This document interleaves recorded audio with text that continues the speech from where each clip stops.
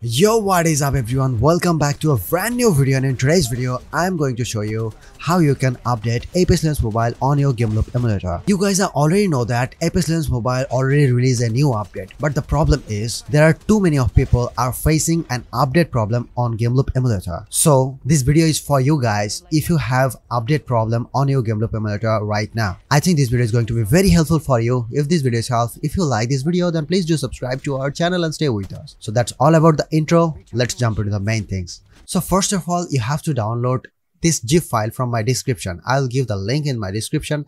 Just download it. After download, extract anywhere you want.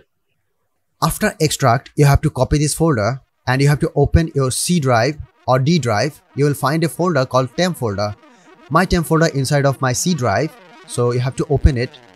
After open, you will find a folder called TX game download. Open it and mobile game PC share. After that, you have to paste it over here. Now close this folder, open your GameLoop emulator and open Play Store. After open your Play Store, log in with your Google account. So now what should you do? Press backspace 2-3 times. After that, press F9 on your keyboard and you will find a browser. Open it, search ES File Explorer and download. Just this one, ES File Explorer.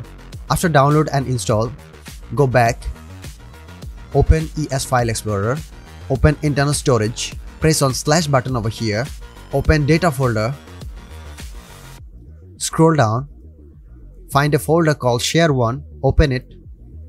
You will find a folder called Apex Mobile New. Okay, open it.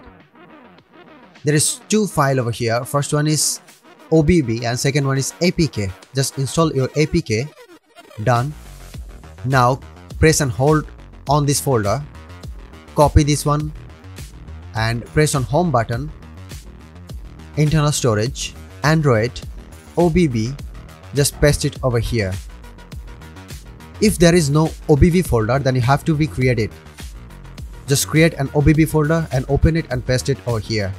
After paste your OBB folder, just press back and you will find Apex Legends Mobile on your screen.